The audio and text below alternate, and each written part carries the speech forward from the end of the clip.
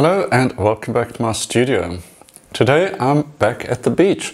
We're painting another scene, this time in acrylics. And I'm going to focus on a different aspect of the beach scene. We're going to be looking more at the sky, at a beautiful stormy and cloudy scene.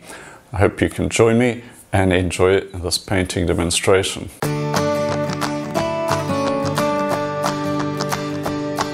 Now, a couple of weeks ago I painted a beach scene looking in one direction.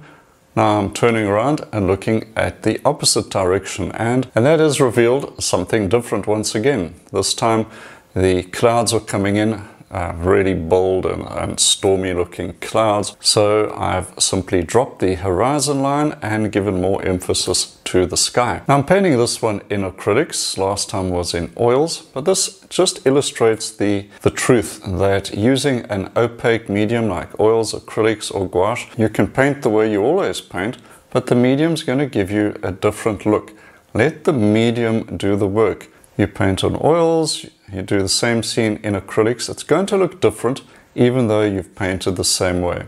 Now, a lot of artists get really stuck on I'm just painting in acrylics or I'm just painting in oils. You don't need to do that. You can use oils, acrylics or gouache. You're going to be able to paint the same subject the way you always paint, but the medium is going to give the different look and feel to the scene. So try these mediums out and enjoy them. Let them do the work. You just bring yourself to the painting and have fun.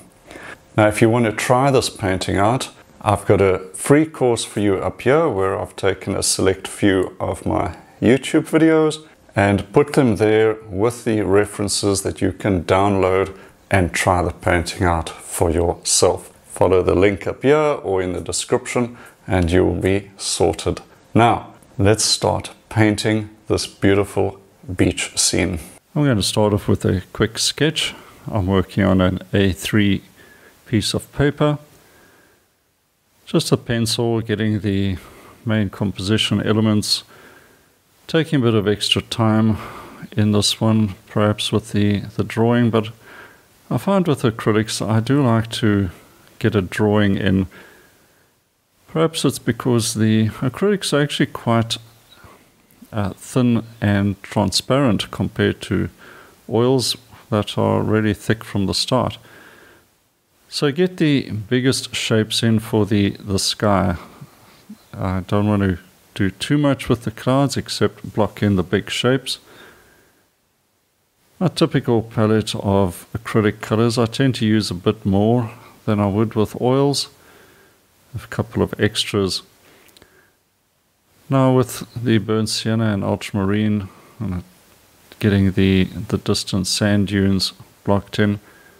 A little bit of white and blue, or with the blue, and now a bit of magenta and blue to create that softer atmospheric perspective. Cool down those distant darks and soften them up a bit. I'm mixing up, as you can see, some light colors, but a touch of red in there just helps to cool down that distant beach color. You may say, how can red cool that down? But remember, compared to the foreground beach color, it'll be white with yellow and yellow ochre, so that will be warmer than the pinkish tone. The wet sand is also leaning towards the pinkish tones as well. Now getting a big brush, number 10. I'm using all acrylic brushes. These are made by Dale O'Rowney for acrylic painting. Very good brushes, really do last forever. Bit warmer in the foreground, as I was saying, a touch of lemon yellow coming into that white. But this is still early stages, so just block in the main shapes. Yellow ochre, ultramarine, getting that dune grass in the foreground. Of course, acrylics dry quickly, and we must use that to our advantage by painting with lots of layers. wet over dry. It's easy to achieve. If you work different parts of the painting, you can always come back to those parts that have dried in the meantime and go over them, resting assured you're not going to be muddying up the paint. The sea colors as well, quite light at this stage, but as I said, these are the blocking in layers. Don't get too caught up, don't get too stressed out by having to make it all perfect from the very first brush stroke. That is a futile way to paint, in my opinion. Just proceed one stroke at a time and come back in with those extra layers to refine the shapes, add that extra richness of color. Alright, a bit of red with that, or magenta with the ultramarine, bringing the violet colors into the painting. There's a lot of violet going to be incorporated in this painting, as you can see with the sky, and a lot of that color has to reflect back into the sea.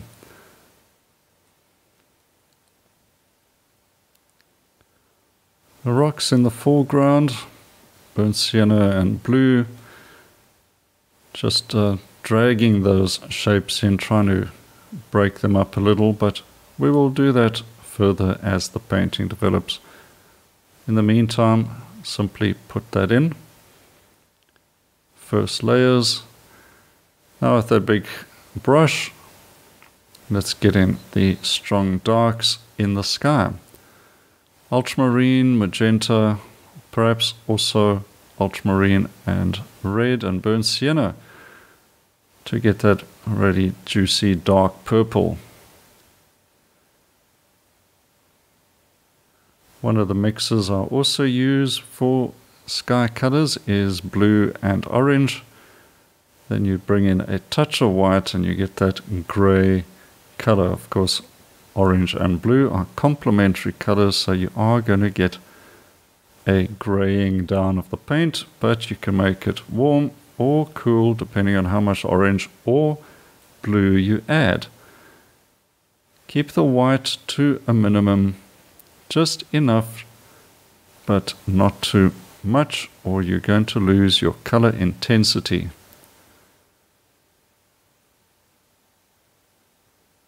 I'm trying to be also mindful of edges. You'll see as we get to the white clouds coming into the painting, edges become so important. We just got to work quickly with acrylics so your edges don't get too dry, otherwise you're constantly fighting the paint.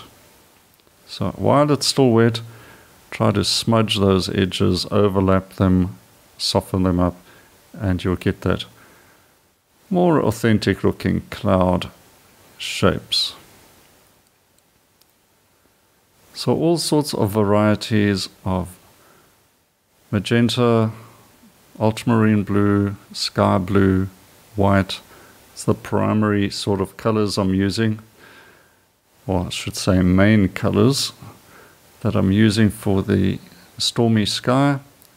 And then, as I said, I'll bring in a bit of orange and blue for the lighter gray colors.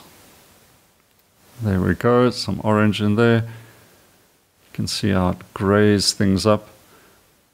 Touch of red.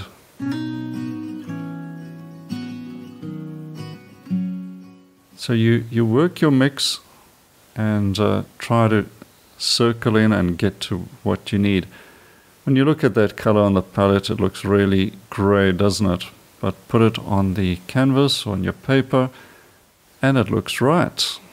It's actually a lot more vibrant than you thought.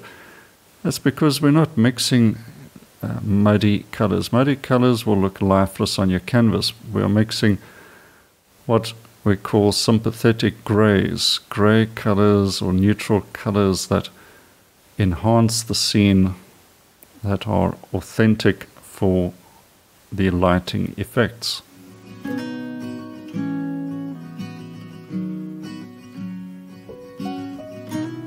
Now, one thing you'll notice as well is as the painting develops, I'm using the reference more and more for guidance, but not being a slave to the reference either, especially with the sky like this.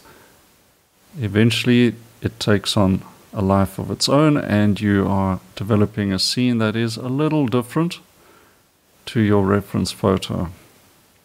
I think that's a good thing in most cases, especially a vague and ever-changing subject like a sky.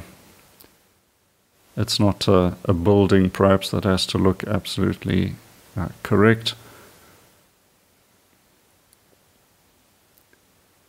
A bit more burnt sienna to get these stronger darks. It's sort of the anchor of the cloudscape. So get a good strong few shapes in those darks, and all your lights will work off that base.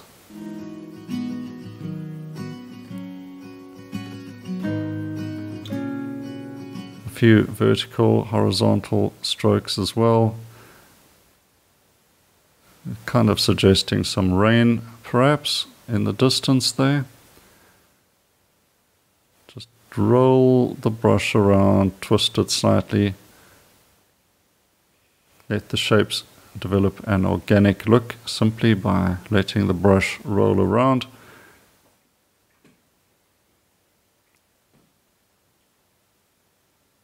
Now into the edges of clouds where there's more light coming through, I add variety to the scene by softening up the blues, bringing a little more light into them. This is the lightest part of the sky, using sky blue, white, a little bit of yellow ochre as well. Notice the soft edges. As light diffuses around those edges, they must be very soft and vaporous. Right, let's get more color on, and the quickest way to do that is with a painting knife. And you're using acrylics, of course, but you can still layer on the paint with a painting knife. The quickest and best way to get in a lot of paint. Bit more yellow ochre for this warmish color.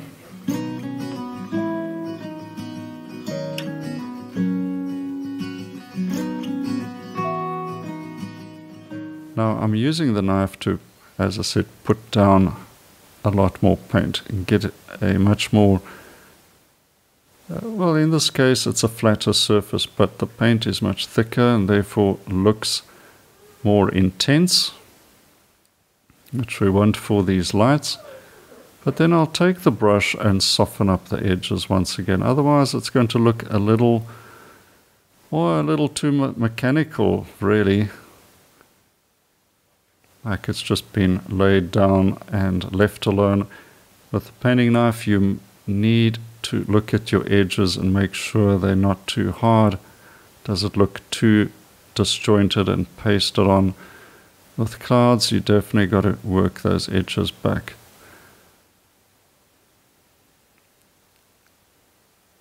So spread the paint around a little, but try and be restrained. Don't lose the texture and the volume you've got on there. It's a fine balancing act. But if you get it wrong, don't despair. You can just let it dry a little bit. 10 minutes later, you probably can paint over it if you need to.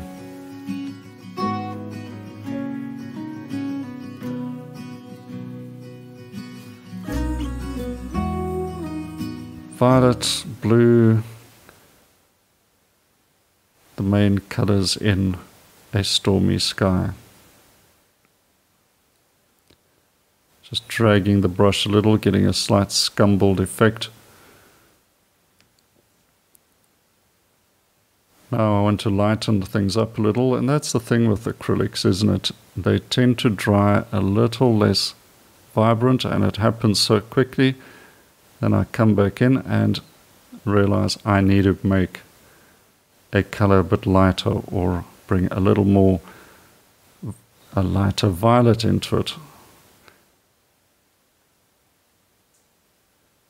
And you can do this for some time, and maybe you start losing patience with yourself. You think you're going in circles. This is the middle ugly stage of a painting, and with acrylics it tends to really come up on you, and you feel you are going backwards. You just cannot progress. This is the time when you have to just calm down, stick to your vision, and persist.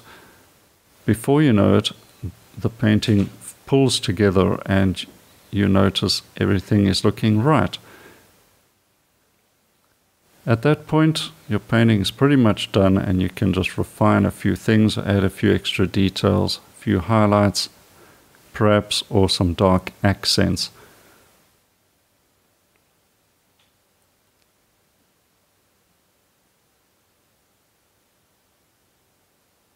This dark over here, I feel, is now looking a little out of place, so I'm pushing it more to the dark violet color range.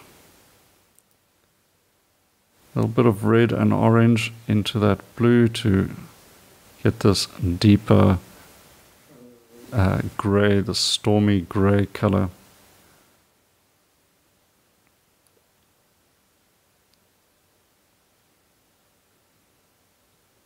It's a funny thing painting clouds. You realize that nature is the ultimate artist, and we are merely getting a representation, but seldom can an artist improve on a sky scene. There's simply too much lighting, too much that is impossible to replicate. We can do our best, but it is a noble challenge, I think, for landscape artists. Paint many sky scenes. It'll teach you a lot about shapes and edges. Now I've swapped to a round brush to get the lighter accents onto the clouds. I'll look for that counter change between light and dark to add that sparkle.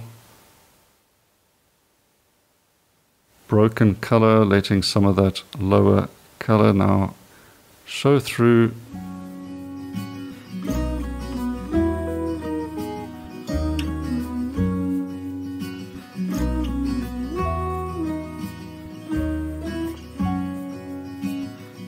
Don't forget to stand back and have a look at your painting. See if it starts to pull together. Are all the parts that you've put down, are they working together? Is it looking authentic?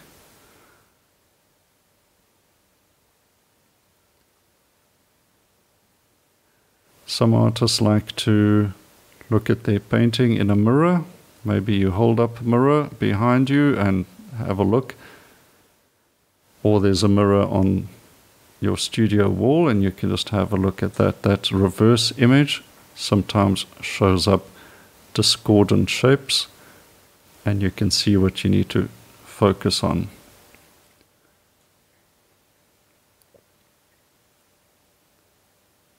Just trying to get a little bit of variety. Now back to the horizon line, and just going to try and get that sea merging into the distant sand dunes.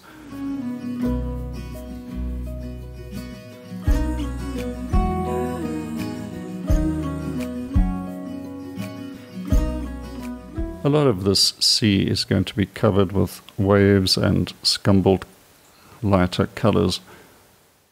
But right now I'm getting the foundation accurate, or as reasonably accurate as I can, before I work over it with any highlights.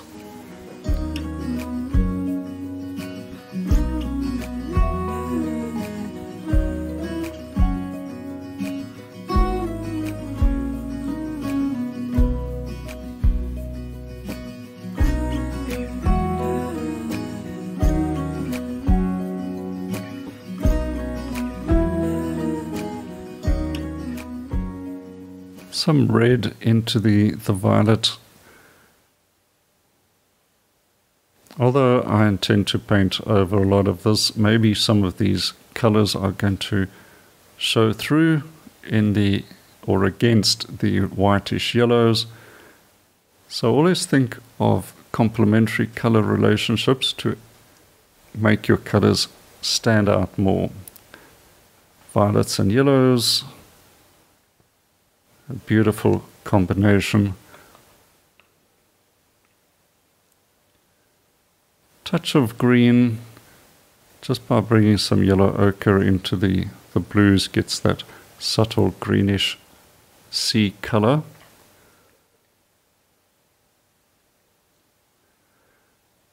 Trying to be very patient here, work on the foundation, keep building that up before I go into the highlights.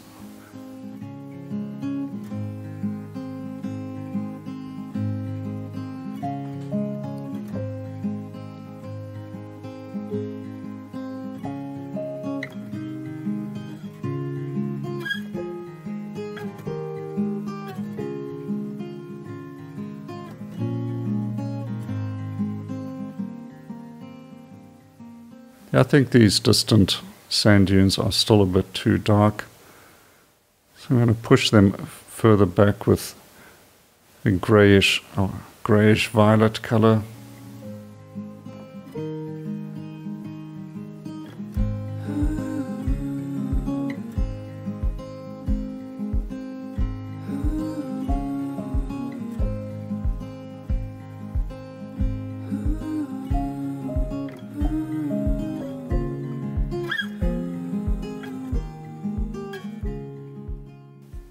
And now bringing some light into that distant area, a little more interest and sparkle against those strong dark sky colors.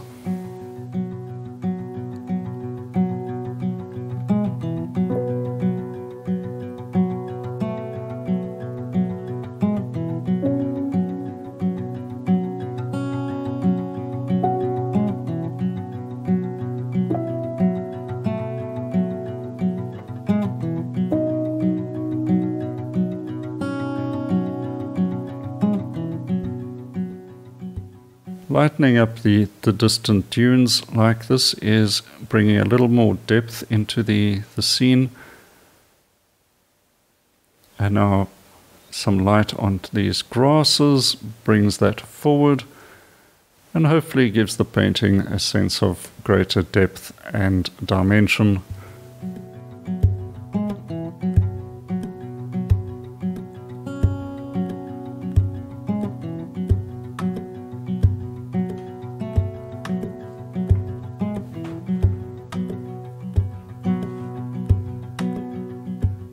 But now to get into the foreground here and breaking up these dark shapes of the rocks with a few greyish colors.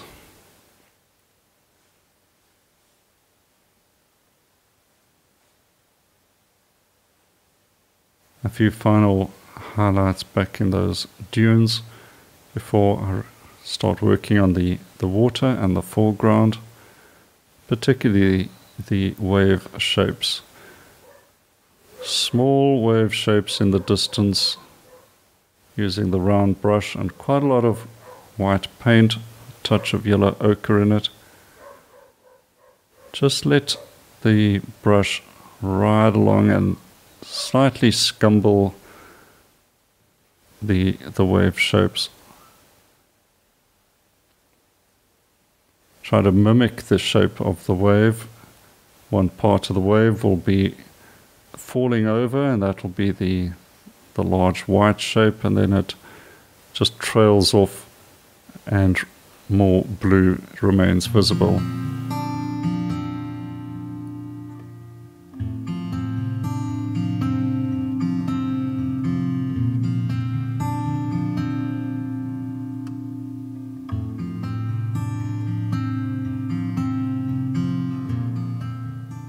I'm going to take this the wet sand and the waves further in, as you can see on the reference. and give me more space to get those scumbled highlights in. Now here's lovely dark colors on which to put these bright highlights against.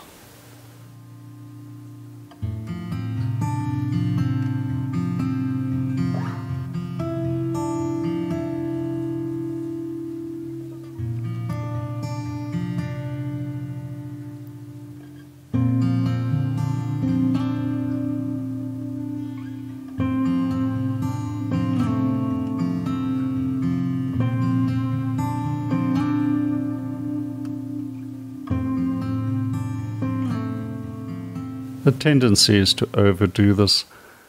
If you feel you have gone too far, let the paint dry, fix that up.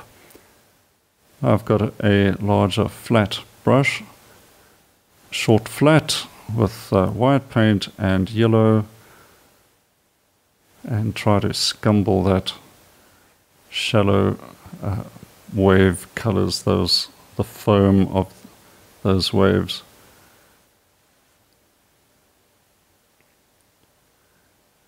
And to get an effective scumbled look, you've got to paint wet over dry and let the brush, just pull the brush lightly over that dry paint below.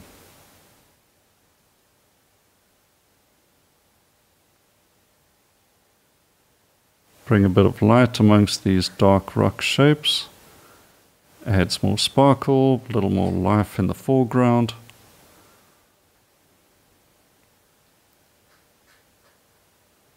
Soften that edge up between the dune and the light water. And we're going to mix up a bit more paint and just get some good paint volume down. White and pink, and then white and deep yellow, to get some variety in the sand in the foreground. This extra texture is great with acrylics, because that's the one thing with acrylics, they tend to settle as they dry, and you want to have some texture and volume in the foreground, so layer it on, butter it on nice and thick.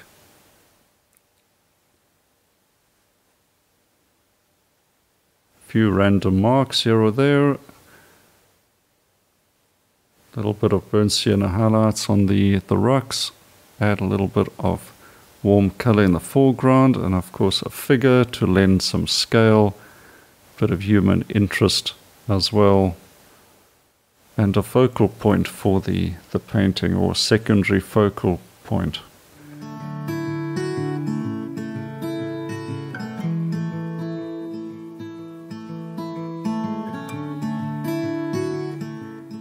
There's a couple of darks on the beach ahead there, things like seaweed, etc., that have washed up.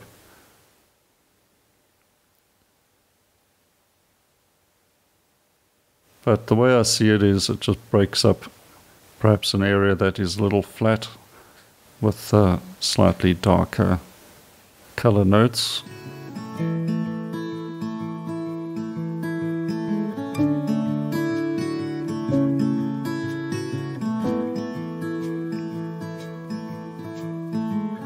Couple of grass shapes, and I think we're pretty much getting to the end.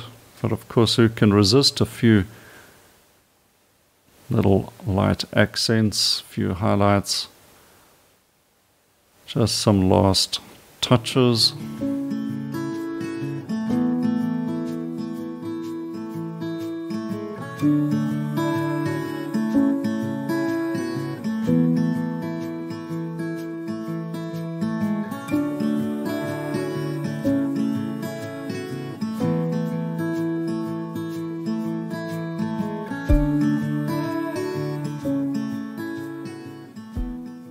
Sign it off, and let's get the tape off and have a look.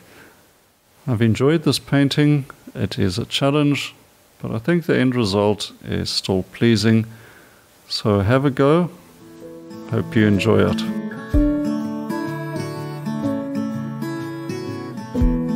Well, I hope you enjoyed that little demonstration. As you can see, this is a perfect opportunity for beginners to try their hand at landscape painting. So if that's you, have a go. Get the free reference up here.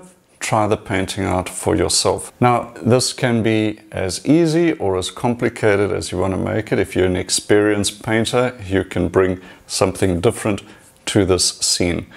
That's the beauty of landscape painting. Everybody's unique interpretation comes along automatically, and you create something that's truly your own.